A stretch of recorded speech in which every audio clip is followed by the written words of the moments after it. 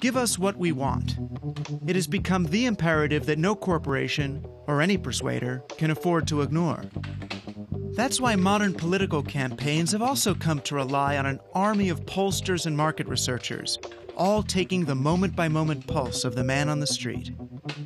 I got a rule, which is cab drivers and antique dealers know more about America than anybody else. And when the cab drivers feel a certain way, I know I need to listen. No one has imported the techniques and philosophy of market research into politics more successfully than Frank Luntz. His clients have been some of the most prominent Republican politicians of the last decade. There was the mayoral campaign for Rudolph Giuliani in 1993, his work for Silvio Berlusconi in Italy, and especially his collaboration with Newt Gingrich on the famous Contract with America, the document that ushered in the Republican Revolution in Congress. If an electricity company stood up and said, we want to do it for your benefit, we want to do it for our benefit, we want to do it for everyone's benefit, and so we have a better approach.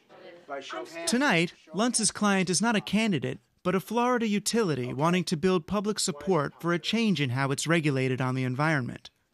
I know that the public is very down on corporate America in general, and they're down on power companies. So what is the language?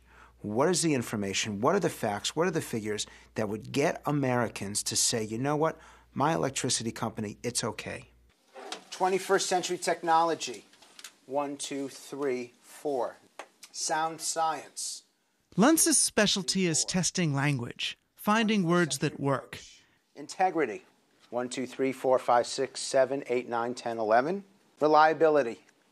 There's the other one. An art that even his political opponents seem to grudgingly admire. Frank Luntz doesn't do issues. He does language around issues. He figures out what words will best sell an issue. And he polls them, and he tests them, and he focus groups them, and he comes up issue by issue with how to talk about it and how not to talk about it. If the language works, right, absolutely. No, it's just amazing. Luntz has sold his corporate and political clients the idea that a few carefully chosen words can make all the difference. But he's not just looking for any words. Luntz's quarry are those words that grab our guts and move us to act on an emotional level. I mean, it's amazing that those two words, in almost everything that we do, come up at the top. So why do you think that companies don't use them enough? I don't know. You're going to use these to register whether you agree or disagree, whether you believe or disbelieve. The dials go from 0 to 100. On one hand, you have wind, which has no fossil fuels associated with it. To get at his subjects' gut feelings, Luntz has them register their moment-by-moment responses to a speech by a power company executive. Climbing, changing fuels.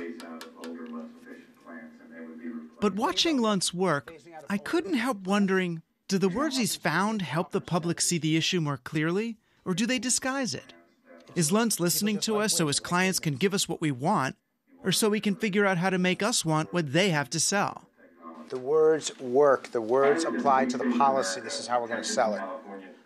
And I will be able to walk to this electricity company on Monday and be able to say to them, your policy makes sense, and here's the language to explain it. That was the eureka moment when I watched people nod their heads. I watched them look to each other, and they were willing at this point to fight for this position. You're replacing the bad with the good. It's almost like in with This is a guy who is merchandising ideas and merchandising a movement and merchandising a political party. And in many instances, the words that he says are the ones that resonate, are ones that obscure to some extent the issue. Take the so-called death tax. When it was called the estate tax, most people supported it. But Luntz managed to turn public opinion against it simply by giving it an emotionally loaded new name. For years, political people and lawyers, who, by the way, are the worst communicators, used the phrase estate tax. And for years, they couldn't eliminate it, but the public wouldn't support it because the word estate sounds wealthy. Someone like me comes around and realizes that it's not an estate tax, it's a death tax, because you're taxed at death. And suddenly, something that isn't viable achieves the support of 75% of the American people. It's the same tax, but nobody really knows what an estate is. they certainly know what it means to be taxed when you die. I'd argue that is a clarification. That's not an obfuscation. Luntz has admonished Republican politicians to talk about tax relief instead of tax cuts, and to replace the war in Iraq with the war on terror. He once told his party to speak of climate change, not global warming. What is the difference? It is climate change. Some people call it global warming, some people call it climate change. What is the difference? It apparently made enough difference to Republicans that they began to use climate change almost exclusively. It caused climate change. The President's Global Climate Change Initiative. Climate change research. And we must address the issue of global climate change. I don't argue with you that words can sometimes be used to confuse, but it's up to the practitioners of this study of language to apply them for good and not for evil. It is just like fire. Fire can heat your house or burn it down.